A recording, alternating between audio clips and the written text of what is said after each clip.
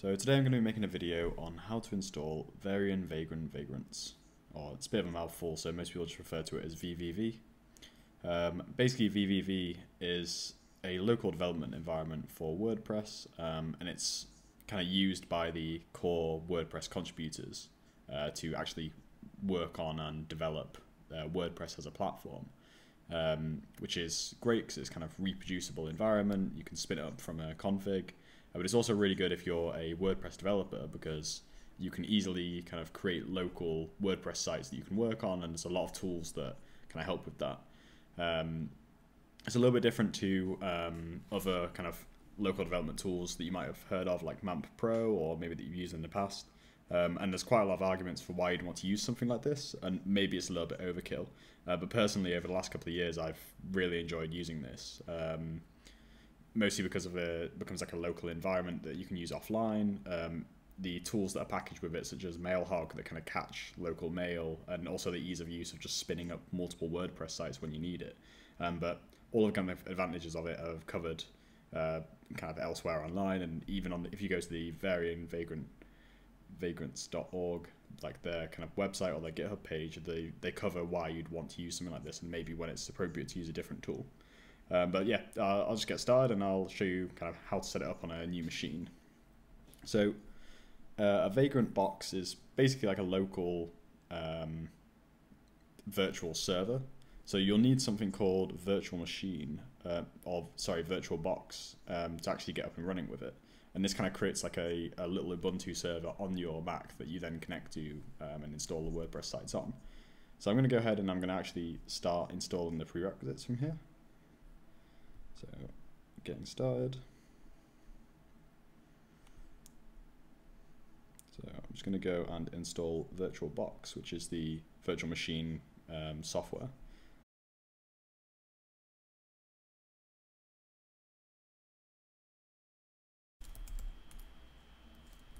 And you can now see that that's installed.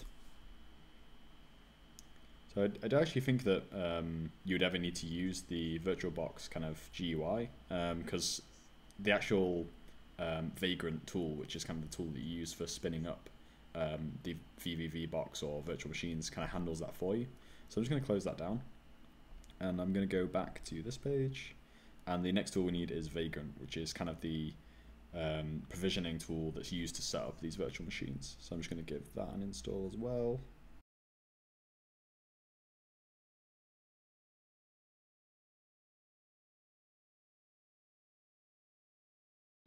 Great, so if we now open up our terminal, and if I put in vagrant-v, you can see that Vagrant's actually installed there. If you get like Vagrant not found or something like that, it might be worth opening and closing your terminal or trying to install Vagrant again because something may have gone wrong there. So next, we're going to get the actual kind of plugin that's required for this.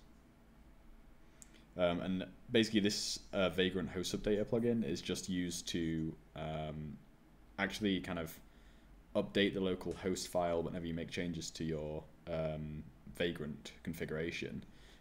So for example, it will allow things like vvv.test or your website.test to actually resolve to the local server rather than trying to go out to the internet. It puts it into your /etc/host file if you've ever had to update that before.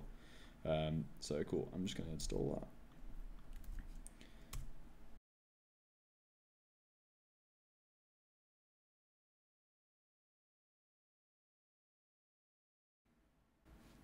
Great, so that's installed now.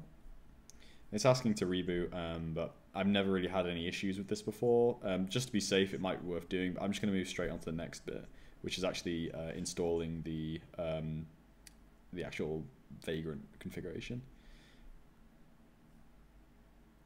So here they actually have a couple of options. So with Git or without Git, it's going to be a lot easier to do this with the Git version control package. Most computers they actually come with this now, like the most up-to-date versions of the kind of the Mac OS. I think the only thing you have to do is agree to the Xcode license agreement to use it, but to check if it's installed, just open up your terminal and just type in git, press enter. If it says git not found, or it asks you to go through the process of installing that Xcode plugin and accepting the agreement, you can do that. You can install that by just typing in git into Google. You'll be able to find it. If it's installed, it means we can actually move on to the next bit, which is installing VVV using git. So I'm just going to grab this command, and I'm just going to go through this here. So git clone master, and then this is the actual git repository for the VVV project, and then this bit at the end is the only bit that you may want to change. So this is kind of where Vagrant will actually be installed from, and where you'll launch it from. So at the moment it's going to put the virtual machine, or well, the kind of configuration package at vagrant-local. I normally, you can kind of put it wherever you want, but I normally just set it to VVV because I find it very easy to kind of just press, put in the location of VVV. So I'm just going to clone that there. You can see it's cloning to users, Chris, VVV, just downloading all that.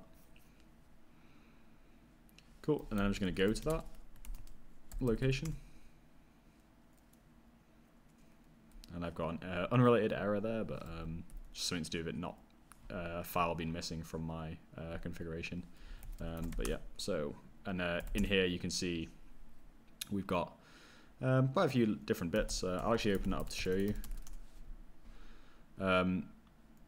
So basically there's a www directory, and this is where your WordPress sites will go.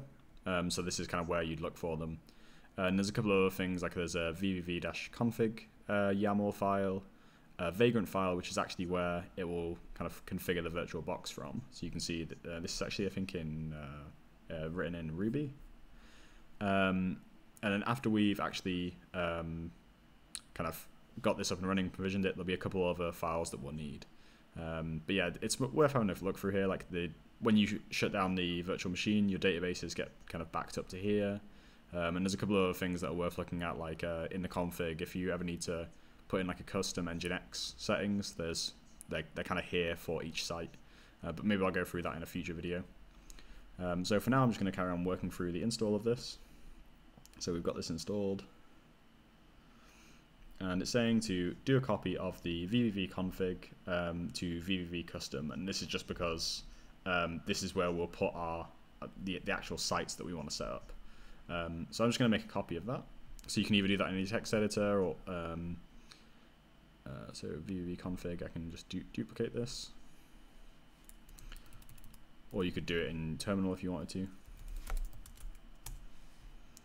And now we've got kind of our options for the site. So I'll just get these up and running, so you can kind of see what it looks like Vagrant looks like working, and then after that I'll show you how to add your own kind of custom sites here. So what I'm looking for here is that it will create a 1.wordpress.test and a 2.wordpress.test, and these will kind of just have just a blank WordPress installation on them.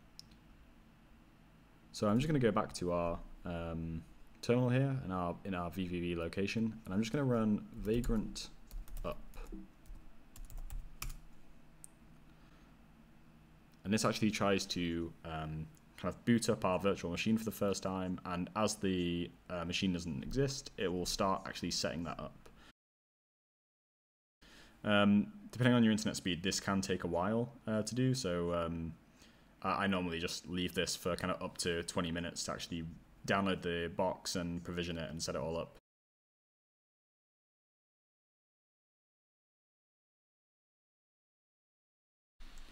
So now you can see Vagrant has finished installing, and it's given us this little message here where it says, "Thank you for using Vagrant. To test, go to vvv.test."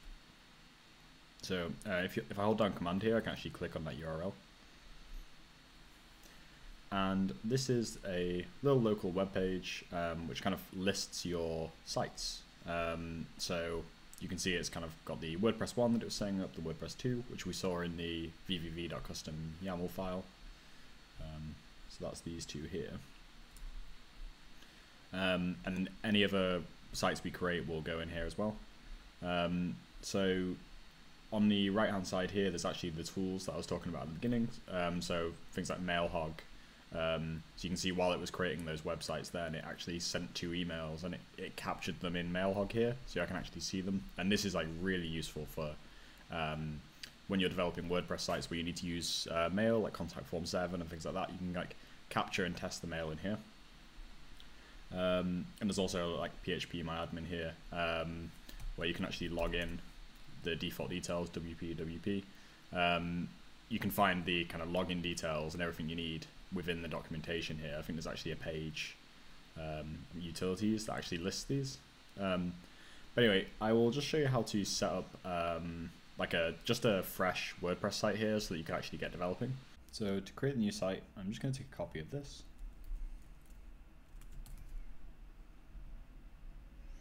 And then I'm going to change this to the directory that I want the site to be in.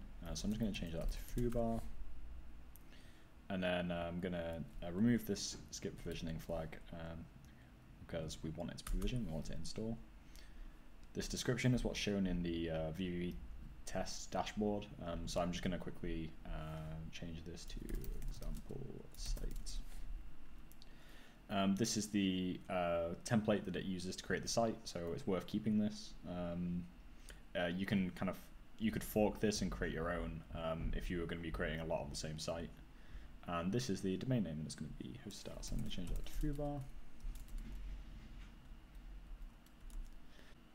So now in our VVV directory, I'm just going to run vagrant reload provision. You always have to reprovision kind of after you've run or made any changes to the VVV custom.yaml file. This is when it actually kind of reloads the site. So I'm just going to run that.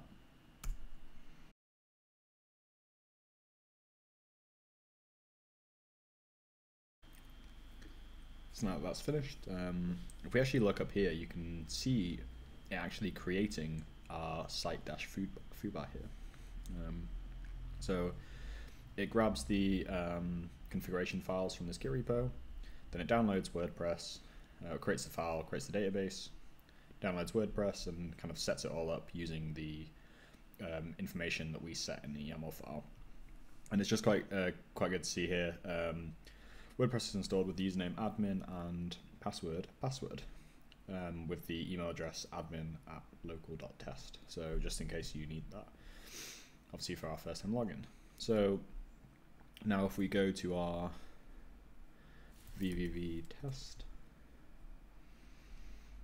we can see there's now a foobar and our example site, and if we click on here, there is a blank WordPress site here. So we should be able to log into it here. We'll just go to WP admin password as it said in the console,